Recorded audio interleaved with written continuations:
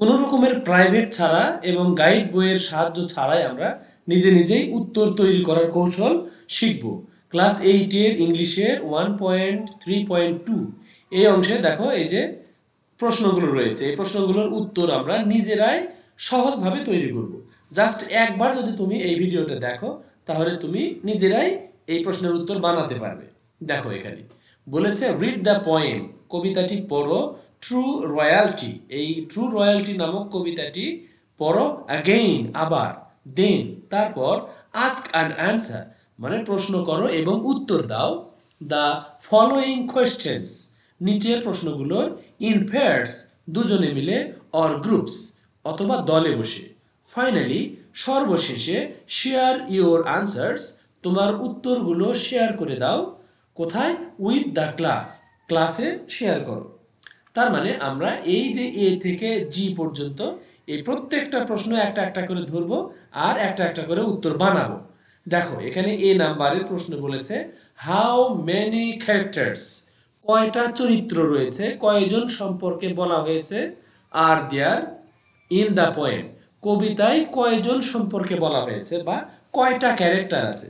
আমরা যদি কবিতার দিকে তাকাই তাহলে দেখতে পাচ্ছি এই যে কুইন বালকিস, এইটা একটা চরিত্র। তারপরে আরেকটা দেখো বাটারফ্লাইয়ের সাথে কথা বলেছে, বাটারফ্লাই একটা চরিত্র। আর একটা ছিল রাজা, মানে যে কিং সলোমন। তাহলে এই তিনজন সম্পর্কে আমরা জানতে পারছি, তিনটা ক্যারেক্টার রয়েছে। তাহলে তিনের ইংরেজি 3, সেটা আমরা জানি। অর্থাৎ আমরা অ্যান্সার তৈরি করব এভাবে, দেয়ার আর 3 ক্যারেক্টার্স ইন দ্য পোয়েম, কবিতায় 3টা ক্যারেক্টার আছে। ব্যাস হয়ে গেল। এই যে দেখো হলুদ লেখাগুলো, এটা কিন্তু আমরা প্রশ্ন থেকেই দেখে দেখে লিখব। আর 3 বানান এটা কে না পারে, THR, 3। দেয়ার আর, এই যে এখান থেকে নিলাম দেয়ার, এরপরে কিন্তু আর আছে, এটার আগে আর ছিল। তাহলে দেয়ার আর, এখানে লিখবো 3। তারপরে ক্যারেক্টার্স এখানে কিন্তু দেওয়াই আছে।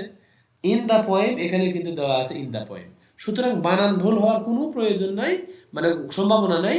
তোমরা এটা এইভাবে নিজেরাই উত্তর তৈরি করবে। এরপরে দেখো নাম্বার বি, হু, কারা। আর হয়, কারা হয় বালকিস অ্যান্ড সলোমন, মানে বালকিস কে আর সলোমন কে, এই দুইজন কারা। তাহলে আমরা কবিতায় দেখে এসেছি যে বালকিস হলো কুইন, সলোমন হলো কিং। তাহলে এই কথাই আমরা লিখে দেব যে বালকিস is the queen of Sabia and Solomon is the Lord of Asia. তাহলে আমরা জানলাম যে বালকিস হলো সাবিয়ার কুইন আর সলোমন হলো এশিয়ার লর্ড বা এশিয়ার কিং বলা যায়। এইভাবে তোমরা এইটার অ্যান্সার বানাতে পারো। এখন আমরা চলে যাব সি নাম্বারে, হাউ আর দে, তারা কেমন। আমরা যদি কবিতায় ভালো করে পড়ে থাকি তাহলে এটার অ্যান্সার আমরা এইভাবে বানাতে পারবো যে দে আর, এই যে এখান থেকে দে আর, এই যে আর লিখলাম। এই ভেরি গুড, এটা কে না পারে, দে আর ভেরি গুড, তারা খুব ভালো। ভেরি গুড তোমরা এখানে লিখে দিবে। তারপরে এই যে আবার দাও দে, টক মানে কথা বলে। টু আ বাটারফ্লাই, এটা কিন্তু এগুলো কিন্তু কবিতায় আছে। টক টু আ বাটারফ্লাই, এগুলো কবিতাতেই আছে। There is no king like Solomon in this world, এই পৃথিবীতে কিং সলোমনের মতো আর কোনো রাজা নাই বা ছিল না। Number D, who is there friend, তাদের বন্ধু কে। তাহলে আমরা বলতে পারি যে তারা, তাদের বন্ধু হলো বাটারফ্লাই। তাহলে আমরা এটার অ্যান্সার এভাবে বানাবো যে আ বাটারফ্লাই ইজ দেয়ার ফ্রেন্ড, তার মানে এই হু এর জায়গায় জাস্ট আ বাটারফ্লাই। তাহলে এটা দিলেই কিন্তু হয়ে গেল অ্যান্সারটা। এরপরে অথবা এখানে এই এ না দিয়ে আমরা বাটারফ্লাইয়ের পরে একটা এস দেব, বাটারফ্লাইজ, আর এখানে ইজ এর জায়গায় আর করে দেব, তাহলেও হয়ে যাবে। এরপর প্রশ্ন number E, what are the rhyming words used in the poem, মানে কবিতায় কি কি ছন্দ মিল রয়েছে, অন্তমিল রয়েছে, রাইমিং রয়েছে।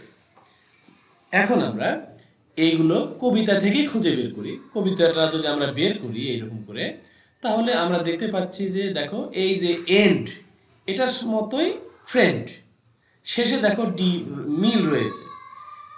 And friend. এইরকম যদি তোমরা আরো খোঁজো পাবে, যেমন দেখো বিজ্ঞান ম্যান মিল আছে, এরপরে লর্ড অ্যাব্রড, তাহলে আমরা এন্ডের সাথে ফ্রেন্ডের মিল, বিজ্ঞানের সাথে ম্যান, লর্ডের সাথে অ্যাব্রডের মিল। তারপর আমরা এইটা দিয়ে উত্তর বানাবো কিভাবে। এই হলুদ লেখাগুলো আমরা কোশ্চেন থেকেই নিয়েছি। দেখো যে the rhyming words used in the poem, এটা কোথায় রয়েছে, এই যে the rhyming words used in the poem, তারপরে এই আরটা আমরা পরে নিয়ে আসবো এখানে। তারপরে কি দিব, এই যে এন্ড উইথ ফ্রেন্ড, মানে এই যে এন্ড আর ফ্রেন্ড এই দুটার মাঝখানে শুধু উইথ লিখবো। আবার বিজ্ঞান আর ম্যান এই দুটার মাঝখানে উইথ লিখবো। লর্ডের আর হলো অ্যাব্রোড এই দুটার মাঝখানে আমরা উইথ লিখবো, তাহলেই হয়ে গেল। উইথ বানান তো সহজ, WITH, উইথ। আর সবগুলোই কিন্তু আমাদের এই গল্প মানে এই কবিতা এবং এই প্রশ্ন থেকেই আমাদের নেওয়া হয়েছে, সুতরাং আমাদের একটা বানানো ভুল হওয়ার কথা নয় যদি আমরা উইথ বানানটা সঠিকভাবে লিখতে পারি। আচ্ছা, এরপরে number F, what are the words that are repeated, মানে রিপিট হয়েছে, যেগুলো বারবার এসেছে ইন দ্য পোয়েম, মানে কোন মানে শব্দগুলো কবিতায় বারবার এসেছে। তাহলে আমরা কবিতাটা বের করি, বের করে যদি দেখি, এই যে দেখো দেয়ার এখানে এসেছে, আবার এখানে এসেছে, এরকম করে কয়েক জায়গায় যে এখানে এসেছে। এরপরে দেখো ওয়াজ এখানে আবার আছে, এইখানে আছে, আরো খুঁজলে পাওয়া যাবে, এই যে এইরকম এখানে রয়েছে। এইরকম করে আমরা যদি নেভার শব্দটা দেখি, তাহলে নেভার এখানে আছে, আবার এখানেও রয়েছে, কুইন এখানে আছে, তারপরে এখানে আছে। এইগুলো আমরা কিন্তু খুঁজে খুঁজে বের করতে পারবো। বালকিস এখানে আছে, আবার এখানে আছে, আবার নিচে আছে, আবার ওয়ার্ল্ড এখানে আছে, তারপরে এই পাশে আছে। এইরকম করে আমরা খুঁজে খুঁজে মিলগুলো খুঁজে পেতে পারি। ঠক টু, তারপরে বাটারফ্লাই বাটারফ্লাই, তারপরে সলোমন, এই পাশে সলোমন, আবার দেখো যে এখানে ম্যান, আবার এখানে ম্যান, এইরকম করে এখানে দেখো এই যে উড, তারপরে এই পাশে আবার উড। এইরকম করে এই শব্দগুলো আমরা আরো খুঁজলে আরো পাওয়া যায়, তোমরা এরকম করে খুঁজে বের করবে। তাহলে এই কথাগুলো আমরা কিভাবে সাজাবো এখানে, তাহলে প্রশ্ন থেকেই আমরা অ্যান্সারটা সাজাই। এখানে আমরা দ্য ওয়ার্ডস, অবশ্যই এখানে এই টিটা ক্যাপিটাল লেটারে লিখবে, বড় হাতের লিখবে, এখানে আমাদের ভুল হয়েছে, যেহেতু আমরা এখান থেকে কপি করেছিলাম এই জন্য এখানে ছোট হাতেরই রয়ে গেল। তোমরা অবশ্যই টিটা বড় হাতের দিবে। তাহলে এই যে the words that R repeated in the poem, এই পর্যন্ত লেখার পরে এই যে আর, এইটা অক্সিলিয়ারি ভার্বটা পরে নিয়ে আসবে। আনার পরে এই শব্দগুলো তোমরা লিখে দিবে। এই দেয়ার দুইবার লেখার দরকার নাই, এই দেয়ার শব্দটা একা রিপিট হয়েছে, ওয়াজ, নেভার, কুইন, এই শব্দগুলো তোমরা লিখে দিবে। দেওয়ার পরে শেষে এটসেট্রা বা ইটিসি এই কথাটা এই জন্যই লিখে দিবে যে এরকম আরো শব্দ থাকতে পারে, এই জন্য। আর যদি তোমরা সবগুলো লিখতে পারো তাহলে আর এই এটসেট্রা বা ইটিসি এই কথাটা লেখার কোনো প্রয়োজন নাই। এরপরে number G, do this repeated words, মানে এই যে রিপিটেড ওয়ার্ড এই শব্দগুলো কি হেল্প ইউ, তোমাকে সাহায্য করে আন্ডারস্ট্যান্ড, বুঝতে, তোমাকে কি বুঝতে সাহায্য করে, দ্যাট যে হোয়াট দ্য পোয়েট ওয়ান্টস, কবি কি বলতে চেয়েছেন, ওয়ান্টস টু সে কি বলতে চেয়েছেন, through queen বালকিস and king Solomon, queen বালকিস এবং কিং সলোমনের মাধ্যমে কি বলতে চাইছেন সেই কথাটা। এই রিপিটেড ওয়ার্ডগুলো কি তোমাকে বুঝতে সাহায্য করে, যে একটা কথা বারবার বললে কি সহজেই বোঝা যায়? হ্যাঁ, অবশ্যই সহজেই বোঝা যায়। এজন্য আমরা অ্যান্সারটা ইয়েস দিয়ে শুরু করব।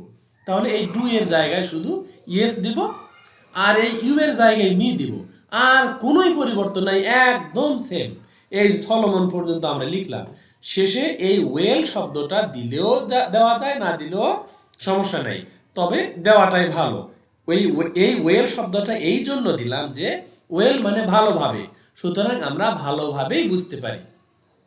আচ্ছা, তাহলে এই মানে প্রশ্নটা বড় কিন্তু এটার উত্তরও কিন্তু সহজ।